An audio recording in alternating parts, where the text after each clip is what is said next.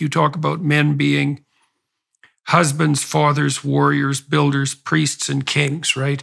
Then you could imagine that there's something behind that that makes all of that, makes it possible for all of that to become manifest. And that's the monotheistic spirit that the biblical corpus is attempting to characterize, right? And it looks to me, anthropologically, it looks to me like what's happened, and I'm not going to speak religiously, but it looks to me like what's happened is that people in their various tribal groups had dramatized patterns of adaptation, central patterns of adaptation, and then characterized those central patterns of adaptation with the attributes of something like a transcendent deity.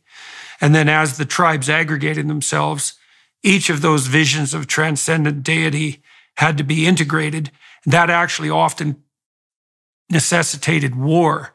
There's actual war between different tribes for what vision is going to be dominant, but there's metaphysical battle too. You know, Mircea Eliade, the Romanian historian of religions, talked about the universal battle between the gods in heaven, which was an attempt in the metaphysical realm, the pleroma is what Jung called it, for these concepts to go to war with one another and then arrange themselves in a hierarchy.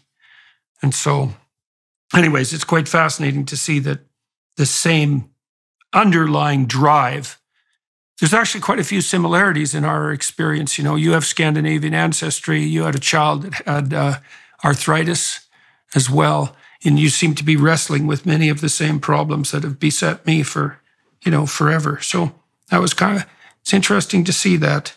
I also read the Guardian review of your book, which was everything you'd expect and hope for from the Guardian. Yeah, hope for is the. I haven't read it, so you're one up on me there. But well, you could just imagine it. Oh, I'm sure. If they're praising you, then you've done something wrong. That's my usual motto. Yeah. Well, it's that's the thing. You know, if there's to some degree, if you're not irritating the correct people, you're doing something wrong. That's something we could talk about too, because one of the dangers of the sort of enterprise we're involved in is the possibility of, you know, increasing the degree of polarization rather than offering a positive vision, which is what you're trying to do. It's a strange book for a politician to write. So let's start with that. Why'd you write this book? Tell everybody a little bit about the book and then tell me why you were motivated to write it. Well, I was motivated to write it because I've got 2 little boys at home. I'm a father of 3, and my 2 older are boys, and then I've got a baby girl who's 2 years old. But really, Jordan, it was thinking about them. They're 10 and 8, my boys. And my oldest is Elijah, and my second is Blaise. And I write in the book about Blaise Pascal. So you begin to, though I don't draw this out in the book, I don't say it explicitly. If you read the book, you begin to get a sense of why my boys are named the way they're named and why these ideas that I write about are so significant to me. They show up even in my kids' names and lives. But thinking about my boys. It's Elijah, and what's your other, the other boy's name? Blaise, for Blaise Pascal. Oh, yes, Pascal, yeah. Yeah, who I write about in the book. But it really, it was thinking of my boys and my obligation as a father to help them grow into the men that they're capable of being that set me thinking about the book. And then in my work representing Missouri in the Senate, you know, I get to meet so many men from around Missouri and from around the nation, frankly, and seeing their struggles, seeing the sense of alienation they're dealing with, the sense of depression, the sense of lack of purpose.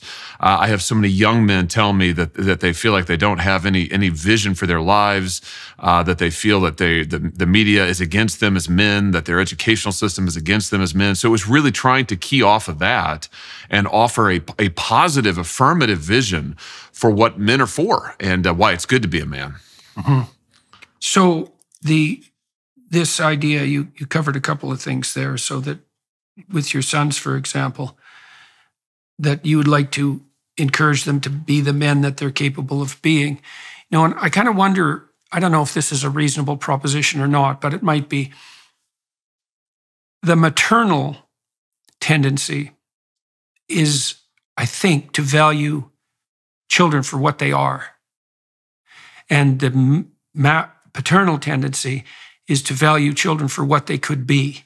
And then if you have that nicely balanced, and I mean, a man can value children for who they are as well, and a woman can encourage what they could be. But broadly speaking, the symbolic proclivity the essential proclivity seems to be that. And I think that's partly, perhaps, you tell me what you think about this, women have to bear the responsibility for primary caregiving in early infancy in particular, first year. And there isn't a lot of, there's an awful lot of taking care of immediate needs in that first year. Like the child's immediate needs are paramount because the child is so utterly dependent, born early as our human infants are, and in a state of utter dependency. And then, of course, women have to wrestle with the difficulty of transforming from that state of hyper caregiving where needs are predominant, the needs of the moment are predominant, into facilitating the independence of the child. And that seems to me to be where the paternal, the patriarchal, the father is particularly paramount to encourage. Maybe that's the primary paternal role, is to encourage. So is that in keeping with the experience that you had as a father? And does that make sense to you? Is there anything you'd add to that? No, that has been my experience. And I can remember before I was a father, and I tell the story in the book, when I was a coach, I was a young man, I was 23 at the time. I was coaching a group of rowers, kids, a young high school team, a crew team. And this was in the UK, actually. And I remember, I tell the story in the book, I had this moment where there was a scene during one of our training sessions where I saw one of the rowers encourage, take a leadership role with one of the younger ones. And in that split second, I saw like a flash what this kid, he's probably a junior at the time, 17 years old, what he might be in the future. I saw maturity in him. I saw characteristics I had never seen before. And it struck me, it's like, oh, wow, he could really become something. He could become a great leader, a strong leader. I saw a flash of the man he could be. And suddenly in seeing that, I realized my role, my job as a coach to him was to help encourage that and call it forth. And for me, Jordan, I tell that story because that is to me, a parallel to fatherhood. That helped me get ready for what I think fatherhood is, which is to see that in my kids, my boys and my girl, and to help call that forth, to help call forth what they could be, and to be willing to sacrifice myself and my interests in order to see them develop and grow. I was fortunate enough to conduct a seminar in Exodus in Miami, and one of the stories we evaluated in some depth was the story of the burning bush. In that story, which occurs in that episode, which occurs before Moses is a leader, he's wandering along, minding his own business, intent on his own purposes, you might say, and something captures his interest and glitters and gleams, and it's a phenomenon. Phenomenon means, it's from the Greek phanesthai, and phanesthai means to shine forth. And so something grips his attention and makes itself manifest, and he turns off the path to investigate it, right? He decides to further investigate. And he does that of his own free choice. The story makes that quite clear. So something calls to him, but it's him that decides to go investigate it. As he gets closer to it, he hears a voice, and it tells him that he's starting to tread on sacred ground. And so he has to take off his shoes. And what that seems to mean is that if something makes itself manifest to you and you pursue it deeply, you go deeper. And if you go deep enough, you enter sacred ground. And that's by definition, right? Because what's deep and what's sacred, that's the same thing. Technically, it's the same idea.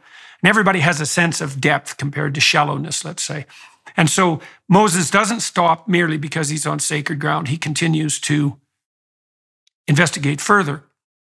And he, at some point, as a consequence of his engagement, at least in part, it's the voice of God itself that speaks to him. And it speaks with the voice of being and becoming. God says something like, I am that I am, or I am what I will be, or I have been what I will become. It's the voice of being and becoming and of eternity that speaks to him. And what that seems to mean is something like, if you pursue something that captures your interest with sufficient intensity, then the voice of being itself will make itself manifest to you. And that's what happens when people take something seriously, And that's when Moses becomes a leader, right? Because that's when God tells him to go talk to the Pharaoh. And it's not until that transformation occurs, and it's very much akin to the story that you tell about, because it's a minor story in some ways, right? That experience you had when you were coaching rowing. It's a mundane story it's the sort of thing in some way that could happen to anyone. But you said it struck you, and it also shaped the way that you conceptualized fatherhood, and that you could see the potential in this young man. All that happened at the same time. Yes. Yes, all of it happened at the same time, and it was a significant moment. It was a mundane setting, I suppose, much like a bush in the wilderness, right? But it was a significant moment in that it really shaped my sense of, at the time, as a 23-year-old, coaching a group of kids, what is it I'm supposed to be doing with these kids? And it just like a flash, I thought I'm supposed to be helping them not only become better athletes, of course, but to become the men that they might be. And there was a sense of sort of responsibility that came with that. Having seen who these kids might be, having seen what they might be, having seen their potential, I was obligated to help call that forth. And I think as a father, that's absolutely what we do as fathers. So that's the responsibility we have as fathers. Well, it's interesting. One of the things that has been a phenomenon that's been continual in the lectures that I've been doing around the world is the proclivity of the audience to fall absolutely silent when I discuss the relationship between responsibility and meaning. And I'm suggesting to the people that I'm talking to that one of the things that you need in life is a meaning that will sustain you through suffering. That's almost like a definition of a deep meaning, right? It'll sustain you through suffering. And I offer the possibility that the place you find that is in responsibility. And this is something conservatives have been bad at. They're bad at it because they hector and lecture young people about what they should do, as if it's a kind of detached morality. You should be good because being good is the right thing. It's like an abstract call to duty. And there's something in that. I don't want to be cynical about that, but that's not the core issue. The core issue, I think, is the fact that in that adoption of responsibility, you find the deepest meaning. And that's really true on the mentoring front. Like my graduate supervisor, for example, his name was Robert Peel. He's still alive. I still work with him. And I went to his Festschrift, which was a celebration of his academic career when he retired. And he had about 40 people there.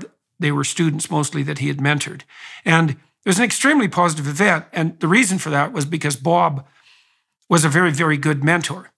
He gave credit where credit was due. He tried to develop people, and he didn't take He distributed his ideas widely and was generous with them.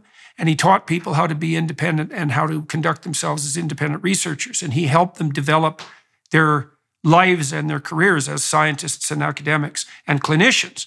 And he was really good at it. And he really liked doing it. That's the crucial issue here. It's that there's a meaningfulness in mentorship that justifies the sacrifice.